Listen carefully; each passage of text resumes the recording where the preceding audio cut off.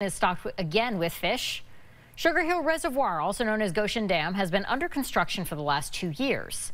That work is done and the reservoir is filled, so the state has stocked the water with about 1,800 brook trout.